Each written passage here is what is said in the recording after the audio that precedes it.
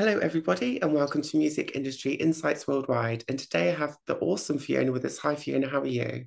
Hi, I'm fine. Thank you so much. Thank you so much for having me. Well, you'll have to forgive me. My voice is a little bit dodgy today, but I will do my best. But thank you so much for having me. It's an absolute pleasure, and thank you for coming along. And I know the feeling because I'm not feeling great myself today. So get well soon, and But fingers crossed you'll be okay. Yeah, you'll be thank you. okay. And although, just to say, I know people probably not everyone can see this for the podcast, but you look amazing. So you certainly don't look off, Thank off, you. off at all. You put a little bit of bronzer on and you can't tell, so that's the trick. I'm The ready. colour machine. Thank you, Fiona. Do you want to tell the listeners a little bit about yourself, where you're from, and what you do? Okay, so my name is Fiona Ross, and I wear a few different hats. I'm a musician, so I'm an artist that works mainly in the jazz industry. So I'm a pianist and a vocalist and a songwriter and a producer. But I'm also a journalist, Yes. and I'm also the founder of a not-for-profit organization called Women in Jazz Media, which is global, but I am based in London. Oh, fantastic. So tell us a little bit more about women in jazz media, because that sounds great. Oh, but you know what? It's the most beautiful thing. And I've got to be honest, a lot of people ask me as if I had some kind of, plan. But Yeah. it's quite, but to be honest, and it was, we had our 3-year anniversary in November just gone. So it's just Wow. over 3 years. Okay. And there was just a day and it was during COVID. And I just decided there was a couple of things that had happened. And one thing was, I was looking at an online publication, and this often happens Yeah. where you can't find the writers or the photographers, or kind of you're reading an article and you're like, well, who wrote this? Yeah. And find out more information. Quite often they're hidden. And this happens all the time, but I went on this and I won't name it because I'm not a name and shame. Um, but I went on this particular magazine and there was a page of writers. And I was like, oh my God, this is glorious. It's actually got a page dedicated to writers. And there was Right. over 50 writers. And I was so excited, and there was photos of everyone. But Yeah. then in the same breath, as I was scrolling through these pictures, I'm like, where are the women? Right. Yes. Where are the women? And also, everyone's white. Yes. They were my instant thoughts. And I just thought, you know what, I've had enough. I've Wow. had enough.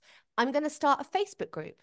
And I Okay. initially just thought, you know what, I'm just going to start a Facebook page, Yeah. see if I can find the other female journalists. Oh, Um, lovely. and I thought, well, it's kind of women in jazz, but there's loads of fabulous organizations called Women in Jazz. But at the time, it was very specific in my head about journalism at that point. Yes. So I thought, oh, media, Women in Jazz Media. So I set up a Facebook page, and that was honestly the main reason behind it. But then within a few days, I had a direct message onto that page from a writer, a journalist in China. And she's Oh, actually she's in the team now. yes. Um, but she messaged me and she said, oh my God, I've been looking for something like this for years. I think I'm the only woman that writes about jazz in all of China. Oh, wow. I know. And I was like, what? I was like, firstly, I know nothing about the jazz industry in China, but Yes. also what a shocking statement to make, really. Exactly. Yeah. Look how Um, there is. yeah, and then a few days after, I had a similar message from a journalist in Spain saying that and her words were, they hate women in Spain in jazz. That was her impression. That's not Yeah. me saying that, but that was her impression.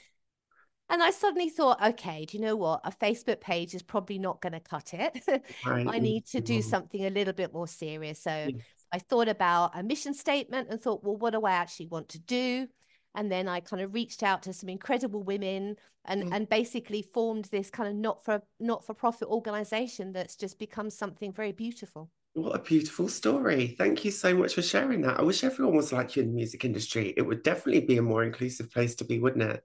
Well, and this is my thing, and ultimately, mission statement sounds fancy, but my dream, and this is personally as well as Women in Jazz Media, I Yeah. just want us all to be able to do our thing, Wouldn't that be like nice? whatever it is, Yeah. in whatever industry. I want us all to be able to do our thing where we feel encouraged, where we feel safe, where we Yeah. can just do our thing, which is really quite simple, but it is actually hard.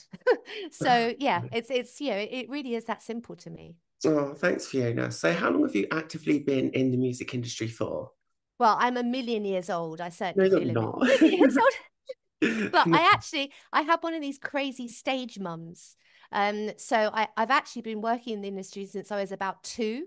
Wow. So apparently the minute I could kind of walk and do things, I Yeah. was doing a lot of like modeling. And I had I've got well I've got ginger hair, but as a child I had a very specific ginger hair freckles, so it was quite kind of Okay. marketable Yeah. in certain things.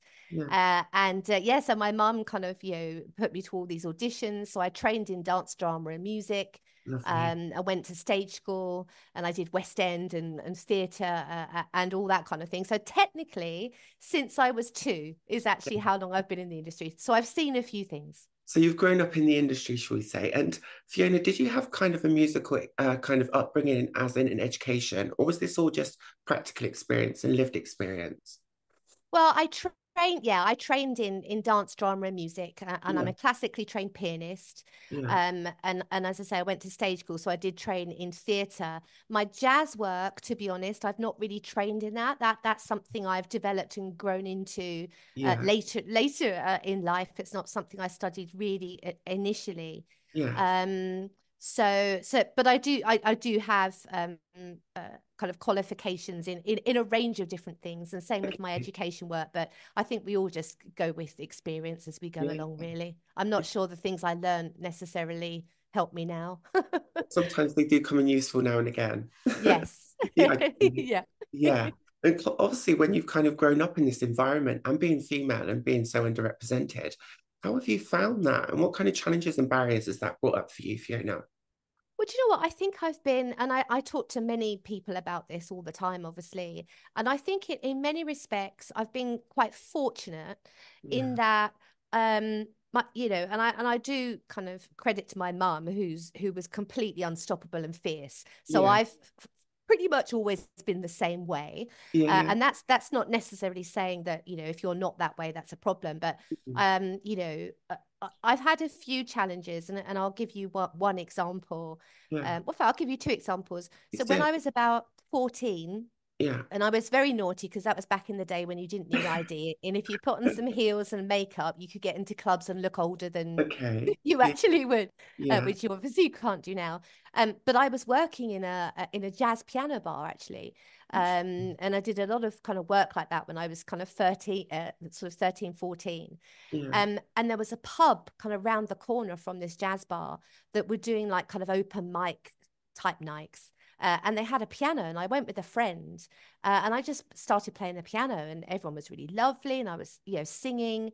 And the landlord, and I mean, this was a while ago, but I think he was probably in his 40s or 50s, quite Yeah. a large gentleman, Yeah.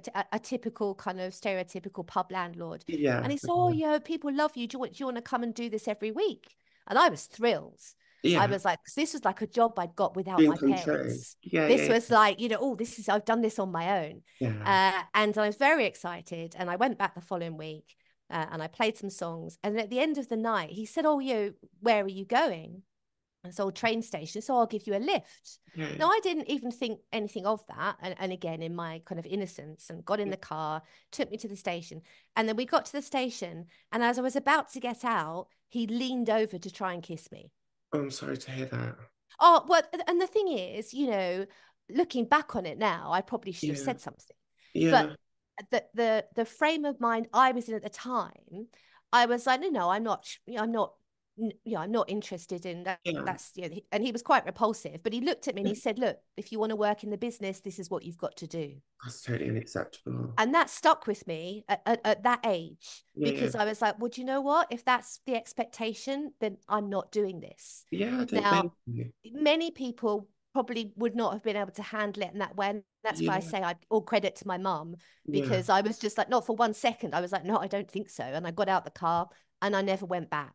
Right. So, I've had experiences that Oh. are negative, Yeah. and I Yeah. think many people have, Yeah.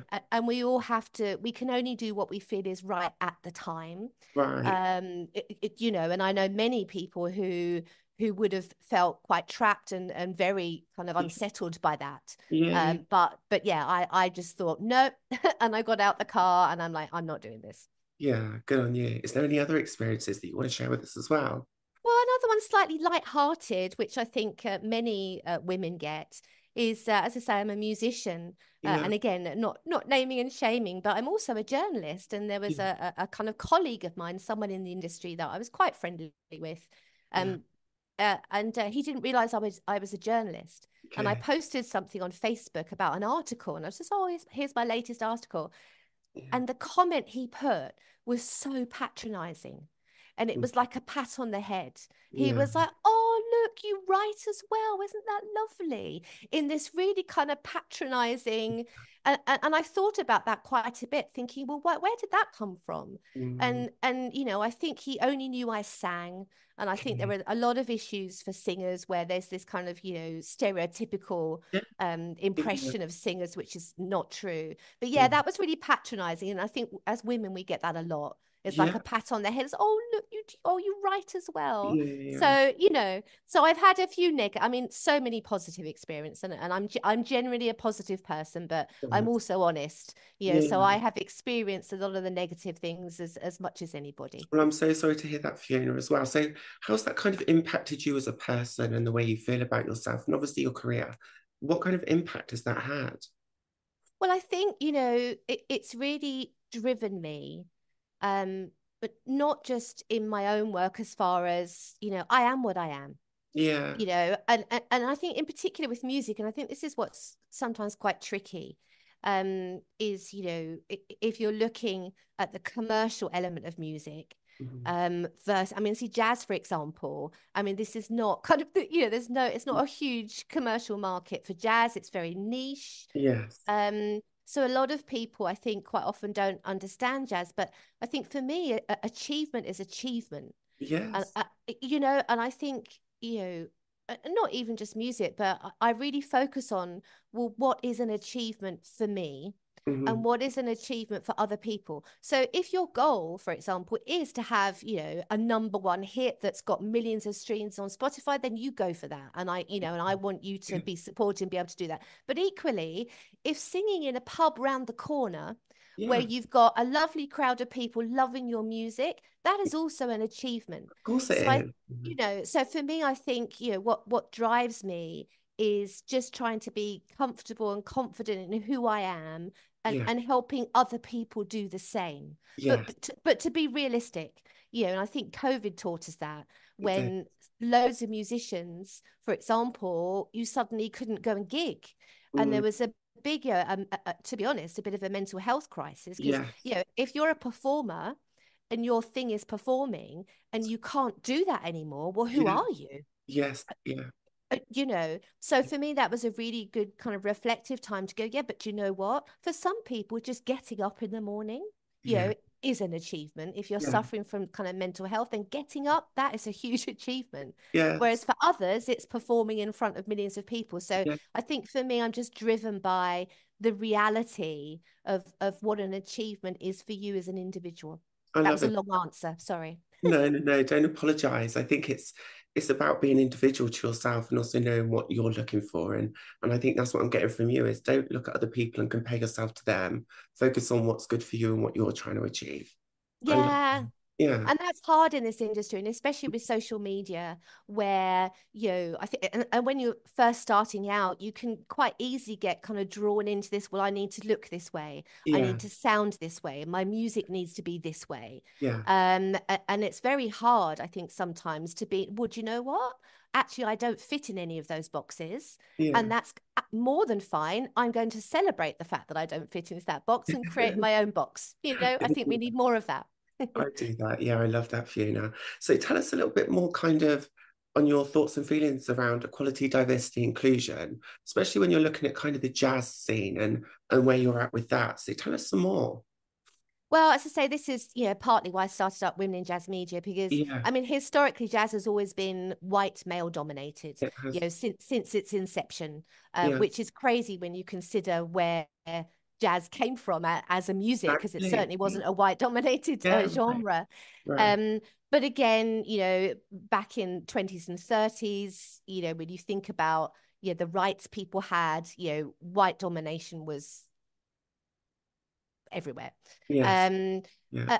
and sadly, that is still the case in jazz, Mm. and also gender. Yeah. And as I say, I've been working as a journalist for, oh gosh, I don't know how many years, 7 or 8 years, maybe I Okay. want to say. Yeah. Um, but most of the publications I've written for, if I've not been the only woman, there's only been maybe one other woman, or maybe one or two. Yes. So I've always kind of, realized that there's not many women out there. And Yes. then also, everyone's white. Right. And when I started Women in Jazz Media and really started to look at, well, is this just my impression? Is this just my Yeah. world, kind of where Yeah. I've been? Yeah. Is this the truth? Yeah. And again, not naming and shaming, but the majority of certainly UK jazz publications are still absolutely white male dominated. Okay. Right. And for me, it's like, come on, it's When, time. It was yeah. time before, but Yes. it's certainly time now. So Yeah. yeah, there's still very much a kind of an issue there, and the same not just in journalism. Mm. Look at sound engineers, Yeah. look at festival lineups, Do so. look at photographers. So Yeah. it is absolutely getting better, but Yeah. we can't be under the illusion that it's a fair playing field at the moment. We're not Right. there yet. Right. So if there was two things you could change in the next couple of years, Fiona, what would they be? What would you like to see if you could change a couple of things? Do you know what I would like to not do? Yeah. Because what I do, and I can't help it, it's just what I do. If I'm scrolling on social media and I see a playlist, Yeah. or I see a magazine, Yeah. or I see an image, or the visuals that we're kind of thrown at us through social media, I can't help it, but I immediately go, why is everyone male? Or why is everyone white? Yeah. Or all those why is everyone young? you Yeah. know because that's the thing, when we talk about diversity, it's quite easy to just think about gender, or kind of color, or I mean Mm. it's everything under that. I Yeah. would love to be able to go on social media and not question why there's a playlist picture where everyone's white, or why Yes. everyone's male, or Yeah. why everyone's young. I would like to not be able to do that. So yeah, Yeah. I would like to see basically everyone represented. Yes. That's beautiful. And that's what I aim for too. And I think if we have more of these organizations and collectives working together and calling out these things as well, because I think it is about highlighting them. And I know many organizations already know this, but it's really about looking at what you're doing and what you're putting out there as well, especially on your socials, to feel included and accepted. And I think that's something that I always push for, is to have that visible representation. So yeah, I really feel you on that one. And that's wonderful about this podcast and the episodes you've done. It's kind of addressing it, because I think, and with my education hat on, you know these are not new things. We've always known these are Yeah. issues, but it's taking it from chatting about it, discussing it, analyzing it, to actually actioning Action. something. Yeah. And I've always been an action person. Yeah. Yeah. And I've spent many times discussing and debating. It's like, no, do you know, can we actually just do something? Yeah. Yeah. But it is tricky, I think, to find that balance. A number of times I might see an image, and as I say, let's say it's all men, as an Yeah. example. Yeah. I'm so tempted to comment on Facebook, for example, and just go, why is it all men? Yeah. Really easy to do that. And I'm not saying people shouldn't necessarily do that, but for me, it's about actively changing. It's like, Yeah. what's the best way to get that, whoever that was who posted that, what Yeah. is the most effective way for me to help them realize the problem with that image? Yeah. So yeah, that's a key thing. It's about changing mindsets, and Yeah. sometimes it's just people hadn't thought about it. I mean, Exactly. and obviously they should have thought about it, but that's another another conversation. It's like, well, can you now think about it? Yeah.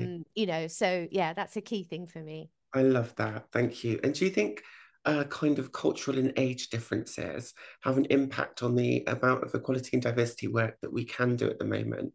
And do you think there's a kind of resistance for change? Yeah, yes, but also things are changing, and I get so excited when I see someone like Judi Dench on the front cover of a magazine. Yeah, yeah, so do I. And I don't think everyone, I mean, women do, I Yeah, think, but I don't think everyone's realised how inspiring that is to see a woman of that age, yeah, yeah, yeah, beautiful, on yeah, the front cover of a magazine, because for so long it's been dominated by this kind of perceived idea of beauty, this kind of, you know, size zero, white, tall, yeah, young, all these different things. So I love that we are seeing more and more what I would define as real women yeah. on places that I think matter, I love because representation is key. it. Uh, and you know, whether you like it or not, magazine covers, images, we see those all the time. And I think the younger generation see that. We And it's do. important that they see Yeah, everything is possible. yeah. And I have to say, with my Women in Jazz Media hat on, because we publish 3 magazines a year, and I absolutely love choosing the front cover.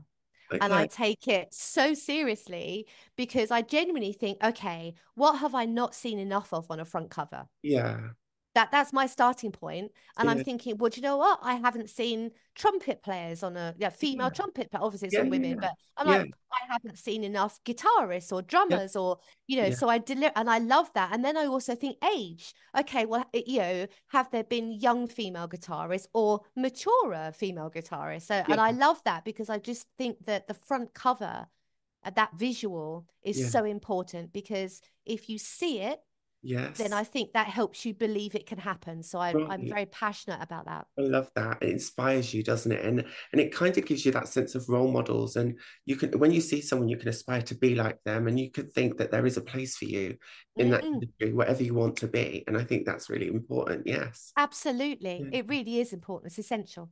Yeah, definitely. And kind of Fiona, working in the music industry all this time, has it affected your mental health at all? Oh God, yeah, I'm completely crazy.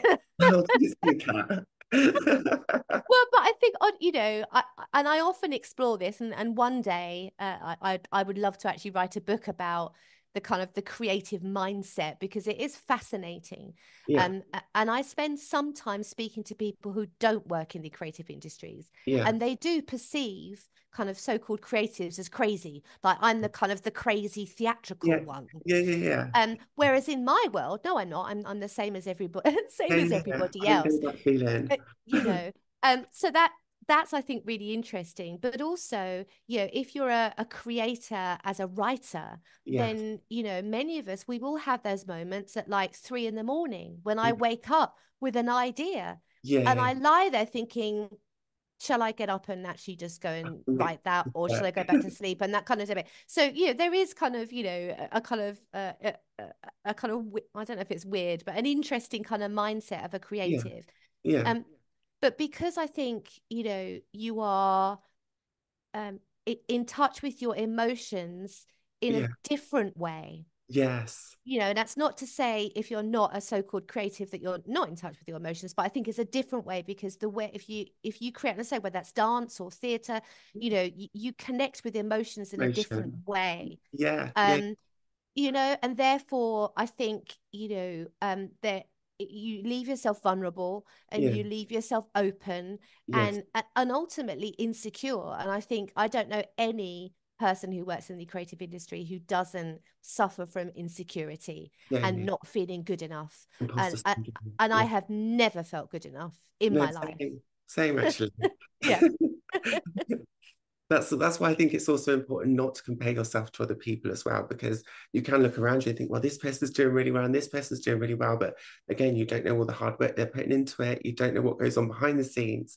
And it might look good, but it doesn't always mean it is great. You know what I'm saying? So Absolutely. And this is why, going back to what I said earlier about achievements, is yeah, it's, yeah, when you have those moments of insecurity, and it's, look, and I'm, this is just my thoughts, as yeah, you know, yeah. not to say that It's I know what work. I'm talking about, but for me it's like when you have those moments of, you know, well, this isn't good enough, or you know, is to just think about, oh, well, hang on a sec, what is actually achievement?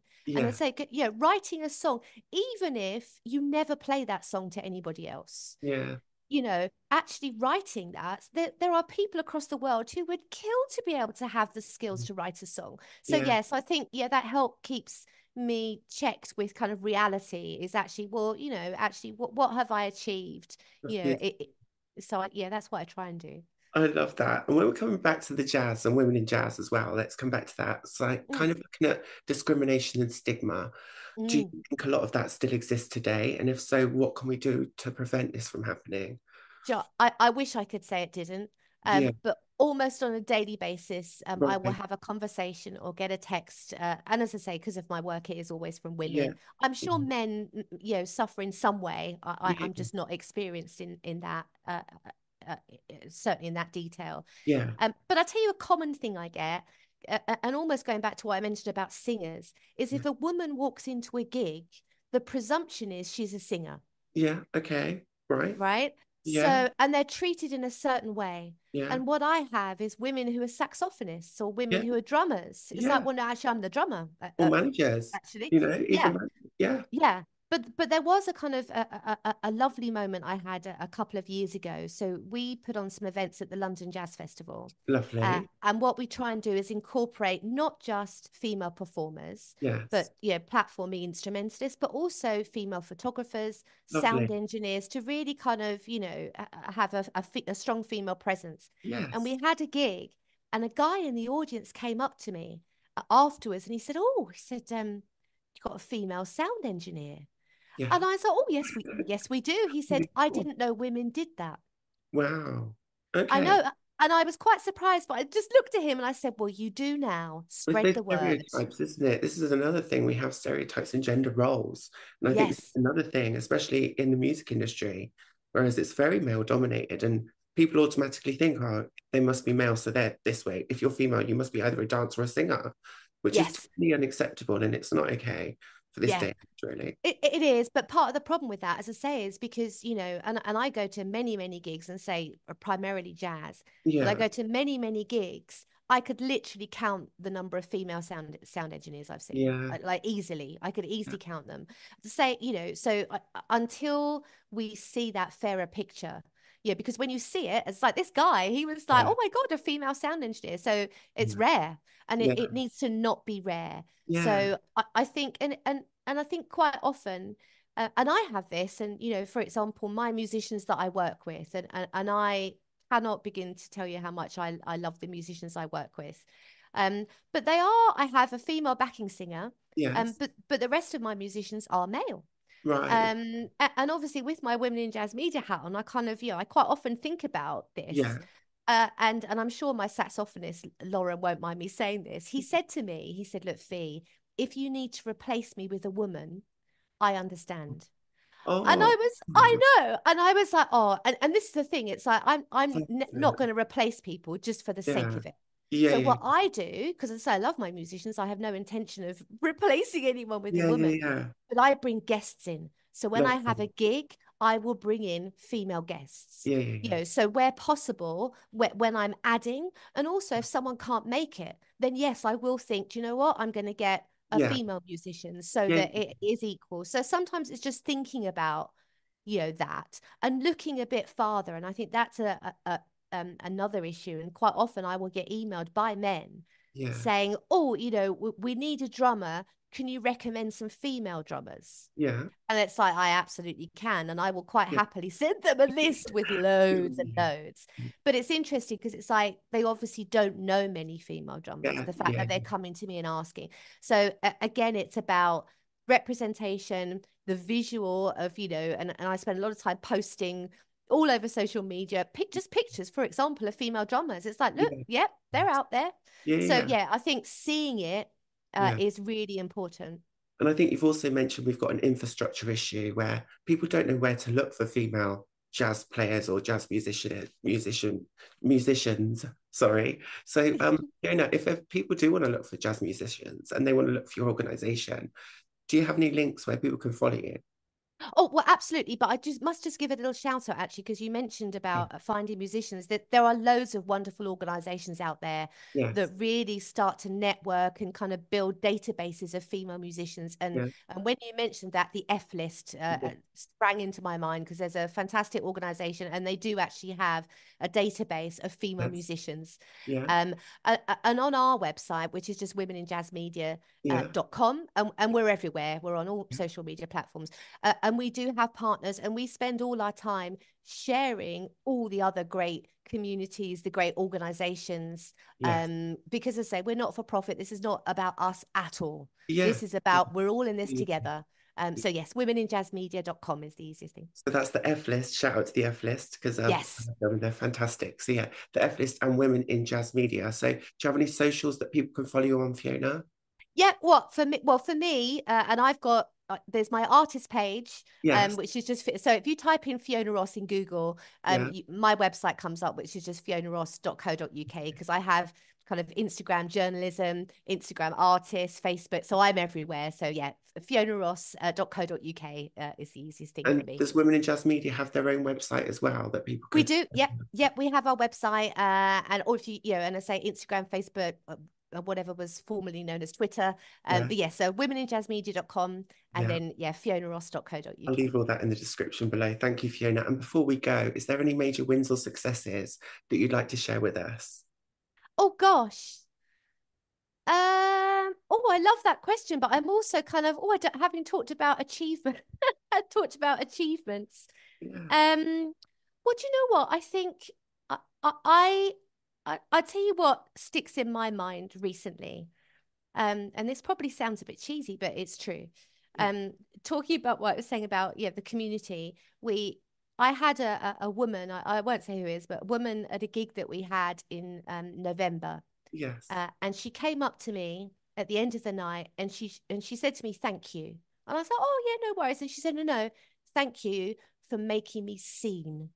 She said, I've been working for years. You make me feel seen." Oh, Yeah, and for me, that is an achievement, yes. because that was a really powerful thing to say, that this woman who's Yeah. amazing, and it Yeah. hadn't even occurred to me that she felt that way at all, but she said, "Thank you for making me feel seen." So that, I think that's an achievement. Oh, I love that. What a lovely way to end the podcast. Thank you so much, Fiona. Thank you again for taking the time out and for sharing your story. It's been absolutely inspirational. Thank you. Thank you so much for having me, again. And honestly, the work you do is wonderful. So you're just as inspirational. So thank you so much. Thank you very much. I'll speak to you again soon. Take care. Okay. Thank Thank you. you.